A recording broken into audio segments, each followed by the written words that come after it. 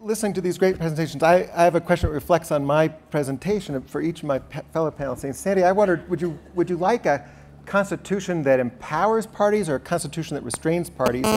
And David, would California be better off if somehow he could peel away the partisanship in the way that the top two primary promises to do?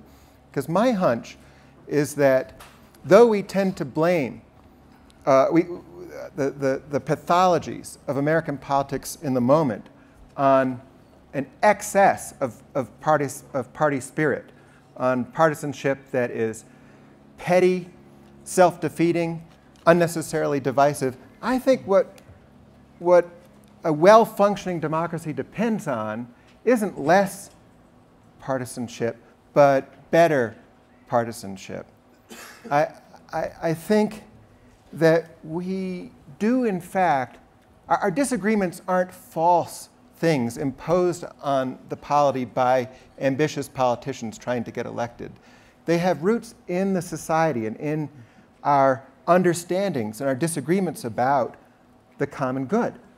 And I think we've, as a polity, been evading some fundamental questions over the previous decade that we won't be able to escape over the next decade.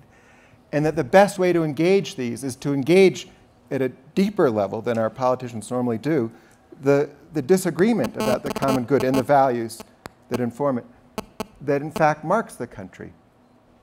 The Republican Party, in general, wants to vest responsibility in each person for dealing with their bad decisions and bad luck, and wants to allow each individual to enjoy the consequences of their good decisions and good luck. And the Democratic Party, by contrast, says that we should stand together and insure each other against some of the worst consequences of our bad luck.